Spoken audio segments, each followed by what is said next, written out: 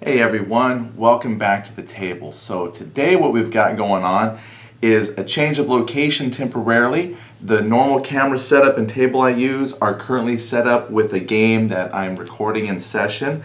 So I had to shift gears and got my old trusty tripod from days of old out. And we're going to take a look at Bismarck 2nd edition. This, I don't know much about the history because there was an Avalanche Hill Bismarck game, which I think was different than this. This is the Avalanche Press Bismarck game, and I guess that came out like a decade ago, and it's really hard to get, but now here's 2nd edition. And from the website, what I'm seeing is Avalanche Press is going to do like all of their World at War C games. So Bismarck is done, 2nd edition, came out this year at some point. And then they're going to do like South Pacific, Midway, so I'm like really excited to see those because this is one I've seen for a while and I hear good things about it, and it seems kind of elusive to get. It seems like, you know, just like a classic kind of game, and I thought, yeah, I'm going to get it because, well, I like World War II naval gaming and I don't have the time to paint all of those miniatures to play, but if I get them in a board game format, that's cool too. So Bismarck picture, and now this includes a lot of counts. I think it said, it had on here, there was a number, and it said that it includes, it's kind of hard to read, the font, the typing kind of blends into the picture a little bit, 630 playing pieces. So there's a lot of ships, command markers, I'm sure, status markers, things like that. And I have to film this backwards, back in kind of the old days, so it takes me a second to line this up. But here we go. We're gonna rip the, oh, so satisfying to rip the plastic off of a new game. God. Only if it cooperates.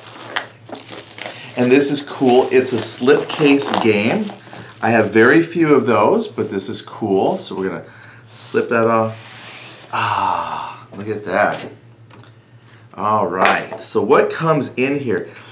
You know, for having so many counters, I thought this would be like a bigger box, but I'm surprised at how small and thin this is, actually, a small box. So here's the rule book, and not one of those glossy, this is just old-fashioned black and white paper. Now, I'm holding this upside down, so obviously I can't really show you a whole lot here because I can't read upside down very good. But we have quite a bit. This rules, actually, it's a lot more rules than I thought. 28 pages, and then we go more. So it ends at 54 pages. Now, how much of that is rules? Where does the special rules, advanced rules, things like that stop? Looks like this might have some scenarios. Okay, so the rules might stop a lot sooner. Battle 24 down here. Okay, so yes, we are in scenarios currently. I'm going backwards through the book.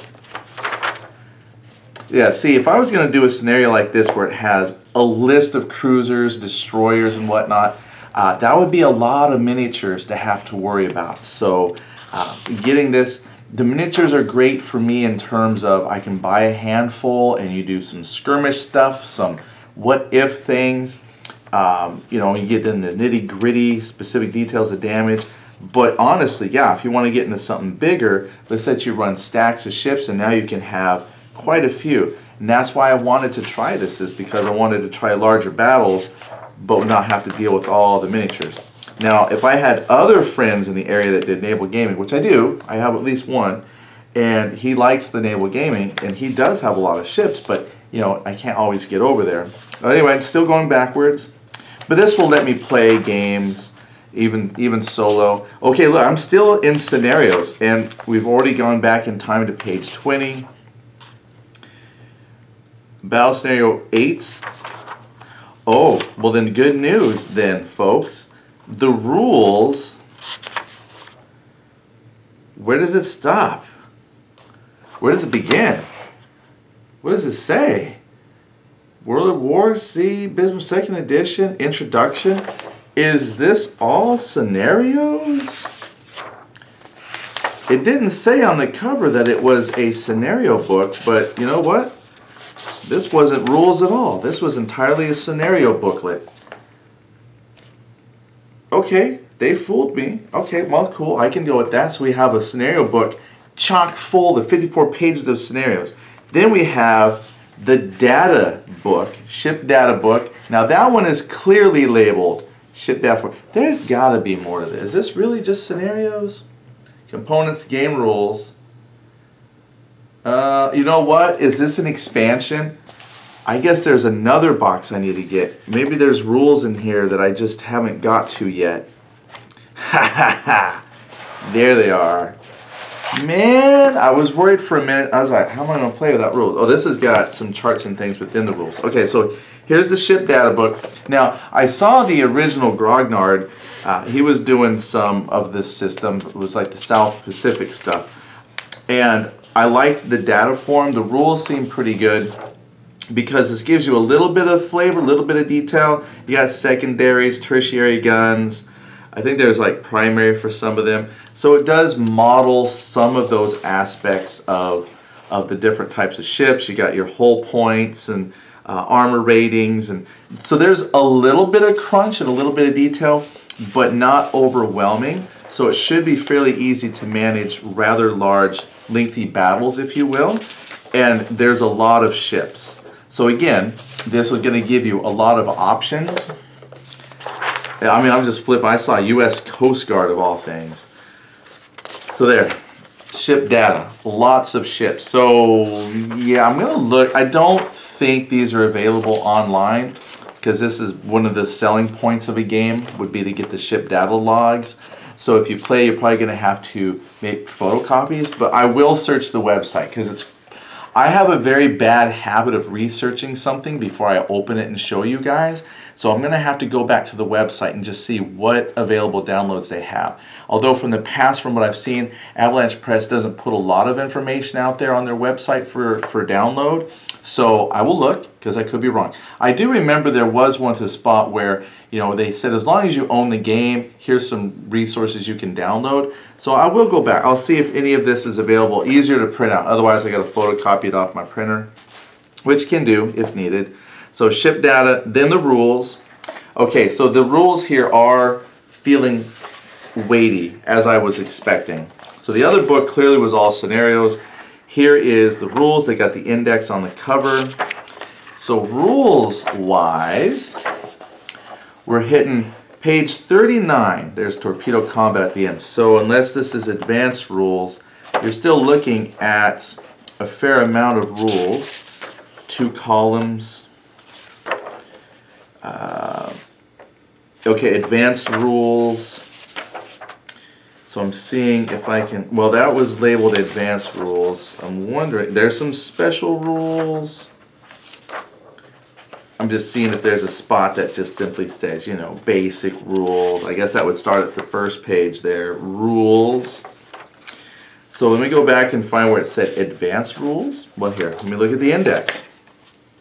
Index has the introduction, components, prepare to play, sequence of play, naval operations, surface combat, ship damage, damaged ships, air operations, air search, air-to-air combat, air strikes. Advanced rules start in section 15. Okay, so let me go and find section 15. That way I can say I used some of my tools at my disposal, and that was the index. Right there. Okay, so page 28 starts the advanced rules, which means we're looking at 27 pages of basic rules. So that's quite a bit, but again, like most things, I'm not going to let that intimidate me because there are probably rules that I don't need right away. Like I saw there was minesweeping and things like that. I pretty much am going to just focus a little bit on how to move on the maps, how to do the combat. And because there's also like the operational level and tactical level, you know, baby steps. You know, start with the tactical, then move out to the strategic part. All right, here we go. Here's your log sheet. Okay, I'm just looking at the items there. You got a nice player aid log sheet for tracking. I believe that would be for ships and things. So you can either write it all out by hand, or I'm not quite sure how you would use that log yet. I know. I feel bad for showing you stuff I don't know how to use. here is the, now from what I saw, this is the tactical map. Oh, and it is labeled tactical map. So this is pretty big. I mean, that's all relative, right? It's not the size that counts, but how you use it. And, you know, you're going to move them around on the hexes here, but it is paper. And I think that was something that the original Grognard was talking about, is if the older the game, you get stuff on hard mounted maps. So this is paper maps. So I'm going to have to be careful with that and not to ruin the creases and have this all fall apart. Second World War Task Force card. Now I think though from older versions these didn't have pretty graphics in the background, so they've upped this a little bit and they put their play aids with some graphics.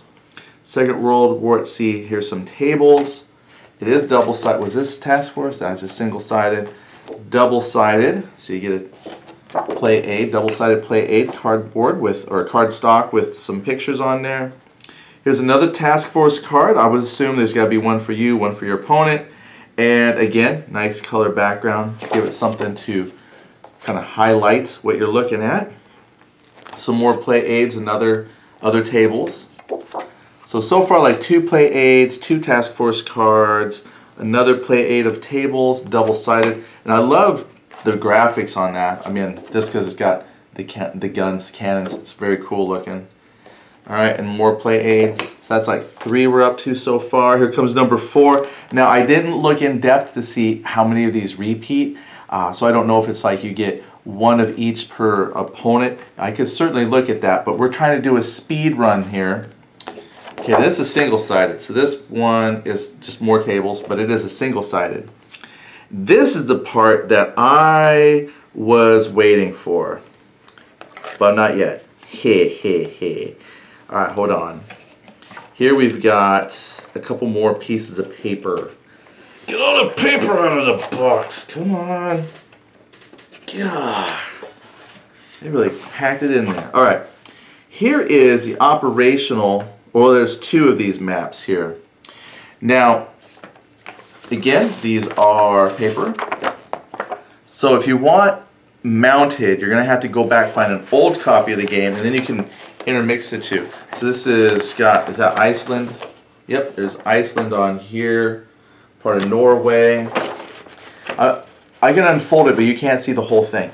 I had to admit, for some reason, in pictures that I've seen, because there was no scale or anything to kind of show comparative size with, these squares and things are a lot smaller than I imagined. And the water is, the land is green. Water's different shades of blue, kind of gives it some variation there. Here's Ireland, Britain, there's France. So I don't think you need to actually put counters on here unless they have some generic force representation counters, and it looks like you're probably going to do a lot of your movement plotted on paper somewhere, tracking where things are, because these squares are way too small to put those larger ship counters on. But again, I'm just guessing, but there you go. You got your 2 operational maps. And then there was one more, Bismarck Allied Air Bases. Again, it's got a nice full color background. And there's Bismarck Axis Air. So there's Allied Air Bases, Axis Air Bases. Let you know where they're located. I can see there's little grid coordinates on there. Track all the different air bases. And here is aircraft carrier. Now I do remember going to the website and they saw, like, you saw some pictures here, aircraft carriers. Bismarck Allied Air Base 2. Well, this I guess doesn't have a lot of carriers in it. Looks like there's a few.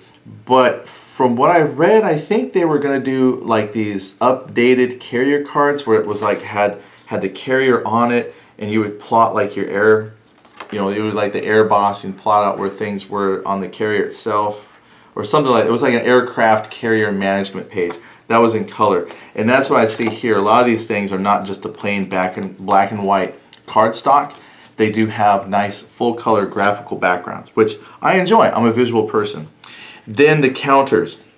Well, first of all, oh, I love these tiny purple dice. Nice.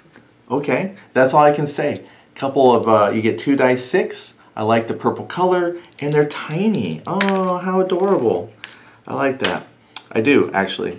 All right, so here we've got the counters. So this is your 600 counters, and this is how they do it. These are way smaller than I thought. I'm gonna have to hold these up, but the ship counters, the thing is, when you look on the website, they're gorgeous. And you get them in person, these are really good counters. I would say of all the components I've seen in the box so far, these counters are by far the best part of the box. And they're punched the way I like too, because they connect in the corners of the counters. So when I punch them out, let me just pop a couple. Oh man, you know I'm a counter person and I judge a game by the counters. Gotta be careful pulling them out. But they connect at the corners, and you know what that means? Corner clipping. Yes. This gives me about 700 counters that I'm gonna run through my counter clipper. Oh my gosh, that's gonna be a lot. Fortunately, I found some counter trays I can use to try and help organize some of this stuff. And I also see a lot of little plastic baggies in my future.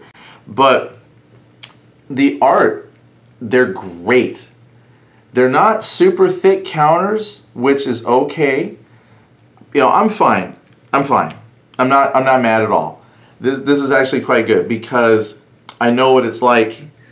Counters, if you make them big and you got to include 700, I mean the price of the game just goes exponentially up. So this is actually quite serviceable. They fit on the tactical map just fine. I think they're going to be great. And the fact that I can see all the numbers, I got a cough, hold on. The fact that I can see all of the numbers, everything is actually quite legible. And you can see the artwork of the ship.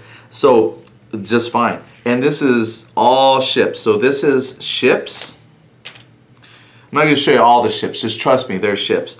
This is more ships. I see American flag, French, so cruisers.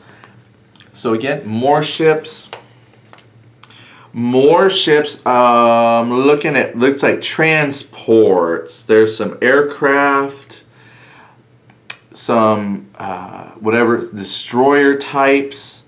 So this is quite a few, but these are the small kind of half-inch type. So you got some larger ones, and then you got a bunch of the half-inch counters. That's how they get you. They give you a whole bunch of half-inch counters. I'm telling you, that's a lot to have to clip. And then again, more ships. A lot of British, German. Yeah, so this is going to give me a lot to have to sort through and a lot to clip. So there's a lot.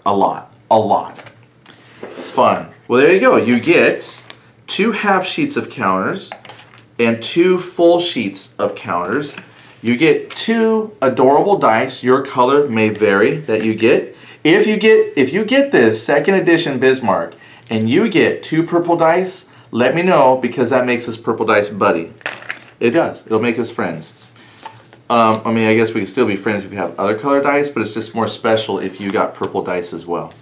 Then you get some player aid sheets, maps, and there were several of these player aid cards, a task force tracker, tactical map, player aid tracker, the rules, ship data, and the, unbeknownst to me, huge book of scenarios.